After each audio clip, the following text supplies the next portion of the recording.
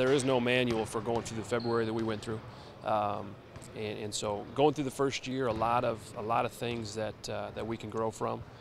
A lot of areas where you look at, and, you go back and evaluate. All right, I like what we did here. I thought this helped us. I thought this hurt us, and just really over the course of summer evaluated everything we did, and hopefully we've put together a pretty good plan, not only to start the year tonight, but also moving forward. What are some of those key things you think that really just you're really trying to work on maybe throughout the summer? Well, we got 8 new guys, and we really only returned 1 guy who started for us last year. So getting everything in, getting the new guys kind of acclimated to what we're trying to do, and get some of the returners up to speed on some of the changes that we're going to make, some things that we're going to do differently based on the personnel that we have. So it's been a full summer and fall with a number of new guys and getting everybody ready for this day and also the opener moving forward. At the same time, it's the second year for all those players to kind of know your style a little bit, but really you don't have that considering you have 8 new faces. All the starters basically are gone besides Gaines.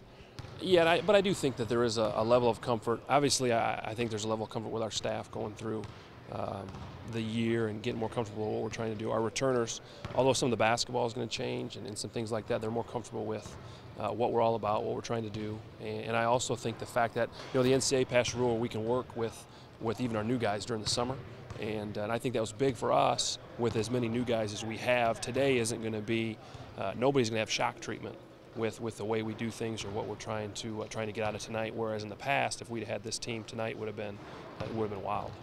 Looking back at last year, kind of what did you really like about it, and what do you still feel like you need to work on over this past summer?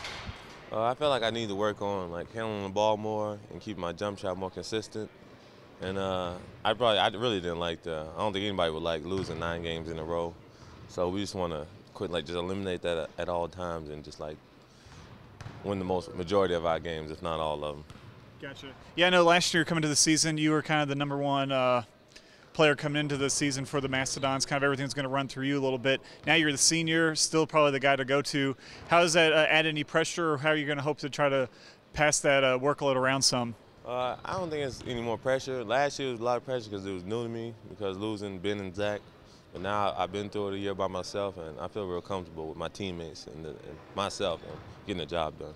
Yeah, we have a lot of new faces too. A lot of graduations, a couple transfers. Who's going to be some of those other guys that you think are really going to help you kind of change that and not get another 9-game losing streak? Probably Kevin Harden, Pierre Bland. Steve's going to be big inside. And as well as some returns like Joe Edwards and Isaiah McCray. Gotcha. And I know, this is the second year for Tony as a head coach. What are some of the things you guys may have talked about over the summer? Some things that maybe he didn't really know what he was getting into right away. Now that he has a year to kind of look back, what are some of those things you guys think he can do to really make a big difference in the standings? I feel like us, last year it wasn't his fault. It was mainly on us as a team. So if he just do what he did last year, then we clean up on the floor, I think we got a good chance. Frank had a couple of nice things to say about you, saying that streak wasn't really Tony's fault for the first go-around. It was really on the players. What do you think you can try to help them to do to try to change that this year? I know we don't want to talk about losing, but just to get them to work together to be ready for the non-conference you have, but also when you get into a conference play. I do think that going through it prepares you to go through it again, and you can make some different decisions, and looking back, you should have done this, you should have done that. I do think that our team, there's a different sense of urgency with Frank in terms of leadership, because this is his last year, and he did have a sour taste in his mouth at the end, whereas our senior group, the previous year, great guys, love them to death, but they relied on the previous class of seniors and weren't quite ready for the challenges that were going to come their way. And I think that our seniors this year, especially Frank, and we got to throw Mike Kibolowski in that group too, because he's a three-year guy who's been through it. I think those guys are maybe a touch better equipped and prepared, having gone through last year, to maybe do some things in terms of leadership to help us through it. If and hopefully not, we do struggle. It's going to be basically a new rotation. Who's some of the big names we should kind of look for, and what do you like about a couple of those guys? I'll be honest with you. We've got so many new guys that I like a lot of our guys and where they're at and what they're doing. Grab your roster card for our first game, because they're all new. but I do think you're going to see a much different, just the look of our team. We're a little more athletic than we've been. We're longer than we've been. We're going to play a little bit more aggressive on the defensive end. So we'll see how it all shakes out. We got some talented guys who I think are playing hard, and hopefully we can make some noise and have a good year. Do you really have your starting five figured out yet then with those new faces? No. How many of those five do you think you got in there? Well, I think that, you know, if you were a betting man, which I try not to be, you could probably bet on Frank.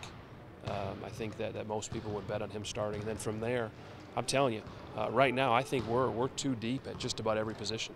And Frank is going to be challenged more this year than he's ever been challenged by guys who are prepared to come in and compete for his minutes and compete for time, which is good.